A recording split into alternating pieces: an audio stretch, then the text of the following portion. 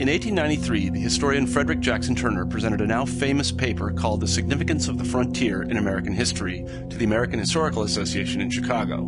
In it, he propounded what is now called the Frontier Thesis.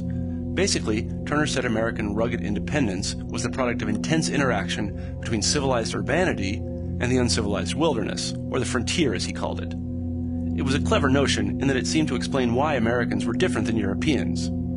Yet it was also something of a warning. For Jackson was in essence saying, the frontier made us what we are, and now the frontier is closing, so we may just become something else. He was not wrong. But really, Americans had already become something else. Consider this photograph taken by Andrew J. Russell on May 10, 1869, at Promontory Point, Utah. It depicts a celebration held at the completion of the Transcontinental Railroad. Even though it was taken almost a quarter century before Turner issued his thesis, the photo shows the American frontier closing and the effects it was already having on the American character.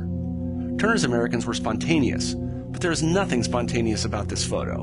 It was clearly staged, probably for commercial purposes. You can almost see the photographer Russell saying, "You fellas move over there. Now you two shake hands.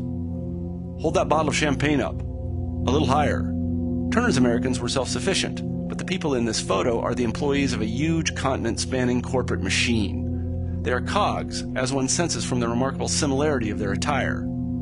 Turner's Americans were unpretentious, but this photo itself is a testament to pretension. The people in it are laying claim to something that is not theirs, a continent full of indigenous Americans.